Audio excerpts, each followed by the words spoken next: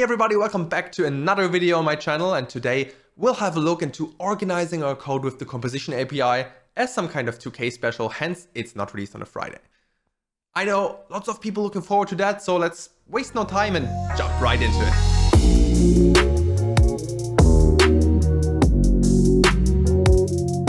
The composition API has been out for many years now, and here and there are some patterns that have been emerged. It has support for lots of libraries and so on and so on. But especially people that grew up with the options API, they see, well, we have lots of choices now, and this also gives some kind of choice fatigue, right? I mean, before, when using the options API, everything was nicely grouped by options, so like by type, right? And this means everything had some kind of place. Oh, computer property goes into computed, right? Some state, data, here we go. Props, own option. Lifecycle methods, yeah, mounted was an own thing, right? Before mount, no problem. And this changed with the composition API. But I think for the better. And I'm also more than sure most of you know that graphic here already, which clearly shows how if you would group and categorize everything by logic, the options API and the composition API would look next to each other. And here we clearly see with the options API, yeah, you group by option, but you don't have that logical grouping. While with the composition API, you can do this very nicely. And as I just mentioned, most of you probably know that single graphic there already, but I want to show how that looks like in practice, what patterns I would recommend, and what patterns you should avoid when using the composition API. Let's jump into the demo application. Showing you a full-blown demo application straight away and going through it line by line is not the best way to teach that, I think. So instead, we build it ourselves. We'll take a very simple example and I'll show you how I would reorganize code, restructure things, which patterns I would really suggest you not to use, and what's a common pitfall. So let's start with the simple play Vue.js org playground example here. We have a message, and our goal is we want to show the message and toggle it through a button. And we also want to reverse the displayed message, but not the message, the original message, right? So far, so good. This is our very simple goal for here now. First thing I want to do is I want to rename message because we know these requirements. So I would want to rename it to original message or input message, whatever, can be anything. That's totally fine. And also we choose this comes from the input here. That's also okay. It could also come from props and so on. That doesn't matter much for that example. So let's start with that. We want to remove this and let's tackle the first part. So we want to show the message and toggle through button, which means we need a button, right? Let's say toggle. If we're not too lazy, we could even say show and hide based on some condition. And then we have a div that shows the original message for now, because that's what we have, right? So far, so good. Now we want to say vif, well, let's say is shown or is message shown. And here in toggle, we say at click is shown is not is shown, right? Okay. And now we need an ref, of course, to save that state because we want to have exactly that. And this is a Boolean. By default, it's false and we're good to go. So if we put toggle in now, it will be shown, not shown. So far, so good. No problem here. Check. This is done. Now we want to reverse the displayed message also through a button. Maybe I should have mentioned that. And what we do here is, once again, we just copy that button. Nice mix. And name it reverse. And here we do something different. Let's copy that is shown ref because we is shown ref, and let's copy that over and name it is reversed. And we take that and use that for the logic for the button. So we can push the button and nothing happens. Also, very important, what we also want is that only this message and not this message will be reversed. So here difficulty starts a little bit. We need a computer property, right? So we can say const message or transformed message, or however I want to name it, is a computer property, which we'll import from Vue. If you use Nuxt, of course, you don't need to. Thanks, auto imports. And here we say, okay, you know what? If is reverse the value, then return message.split, message.value And it's also not message, it's original message. Dot value split reverse. Yeah, that's how we do it. Join. There we go. Okay. And otherwise, yeah, I'm not using ternary here on purpose. We just return original message, just to make it a bit more clear. Of course, we can shorten that down. That's not the point here, right? And now we want to render that message that can be property down here. Okay. So far, so good. And now we can reverse that without reversing this. So far, nothing fancy, right? Functionality works. And there, let's say the thing will become a bit more complex. We want to do a few more things here and there.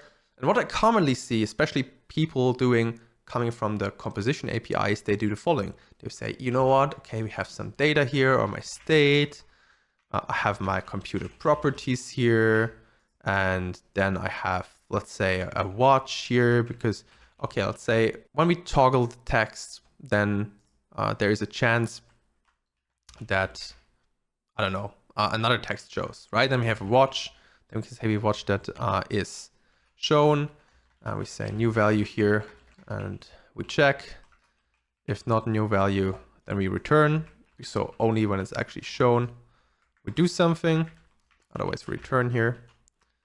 And then we say, yeah, let's add another ref. Const is random text shown or something like that. It's another ref, very simple with Boolean again.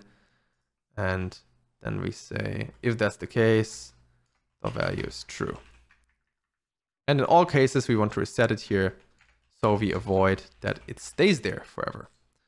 Now let's have another div saying we have it's random text shown.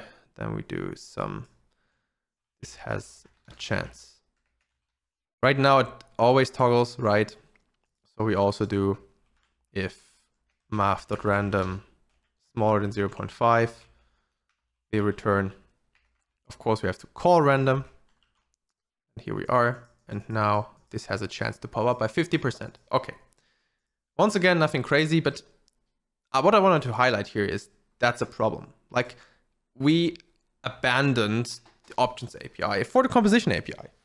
And the idea is to not just replace that by, okay, now we write everything the same way as the options API, but not having options, right? We don't have some, I don't know, data option. We don't have computed options. And I've seen it multiple times that people do like that, saying, okay, I put my functions there, put my computeds, and it's basically options API style, but written in the composition API.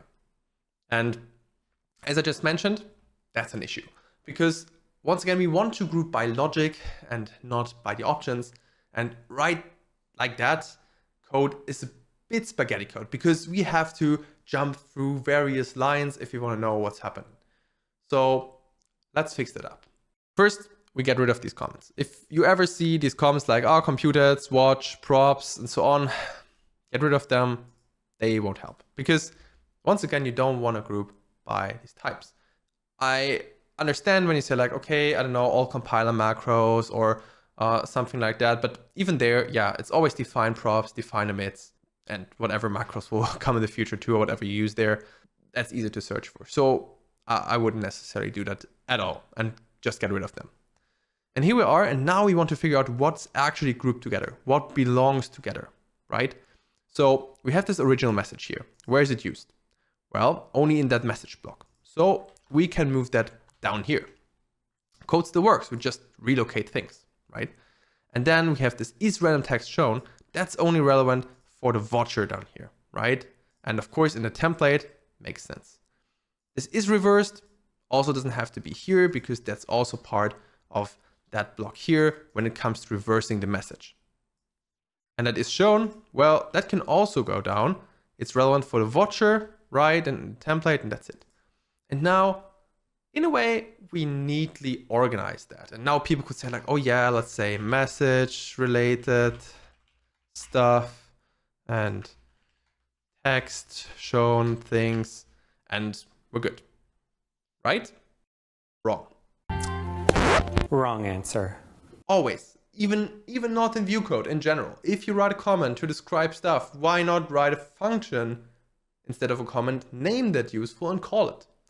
And here we do exactly the same things, but with our Vue API available. So we use the composition API to make this even a bit nicer.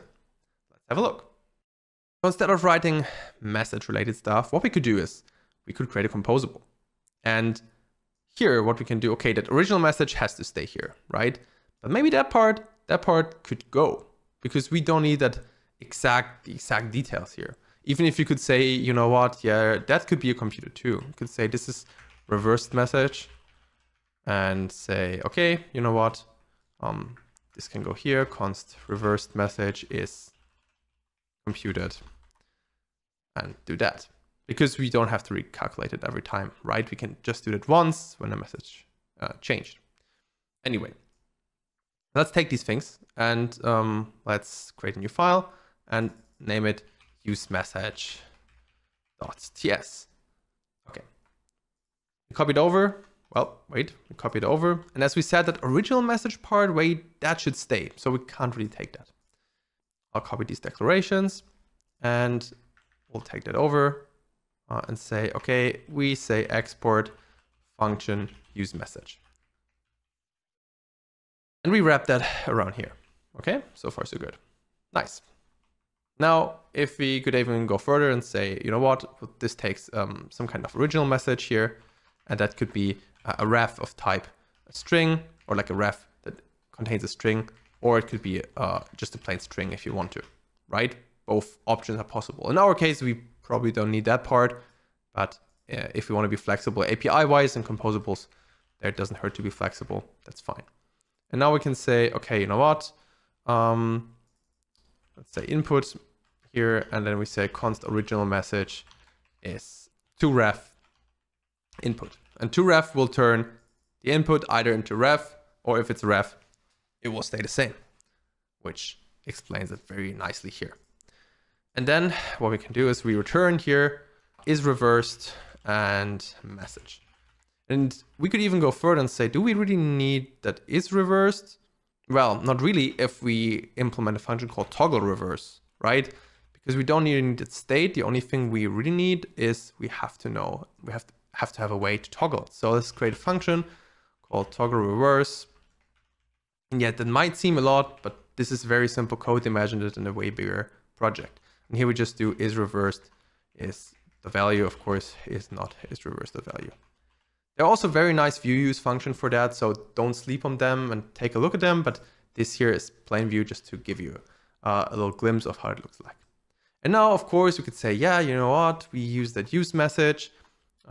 We take that here, say use message. We put in the original message. We import that. So we say import use message from use message, and that's fine. Okay. And then here our result is toggle reverse and message. This is all we need to show in the template. On click, we call this toggle reverse function, and the message is the message that will be shown. The internals, they don't matter, right? That's fine. So here we could still keep that message related stuff if we really want to, but now it's a bit clear. Okay. And well, are we done yet? Once again, no, because now we created our composable and we extract an extra file, but this is already a bit too much, right?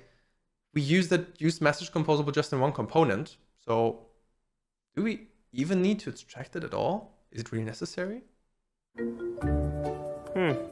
And here comes an important tip that I really like to use.